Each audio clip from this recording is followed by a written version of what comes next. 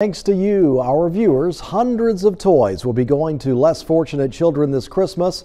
Today, the Marine Corps Reserves picked up the toys that you dropped off here at the station. Noah Noble traveled with them to bring us this report. Every year, starting in October, this is like the Marine Corps mission.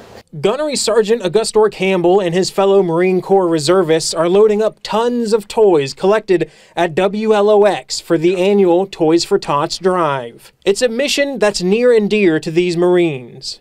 I love it, especially when the parents see like they could receive a bike, or if they receive a huge gift or something that their kid always wanted and they couldn't afford.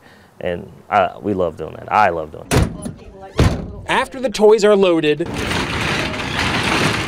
these troops hit the road to collect even more toys donated by people in the community. And with these boxes packed away, the next stop is the Naval Construction Battalion Center, more commonly known as the CB base.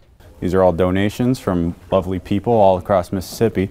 We bring them in, we bring them to the Marines, and the Marines will take them to the boxes designated for each gender and age and sort them out so they can be handed out. Corporal Jonathan Neal is overseeing this sorting operation. It's a team effort to organize thousands of toys, but these Marines will tell you the end result is priceless. It's definitely worth all the work, seeing the smiles on their faces. A lot of these kids, they don't get the opportunity to get toys for Christmas, so it's just a great feeling being able to provide that to them. We're working every hour of the day on our Marine Corps stuff, but we got to make time for the kids. Helping out children, it's what it's all about.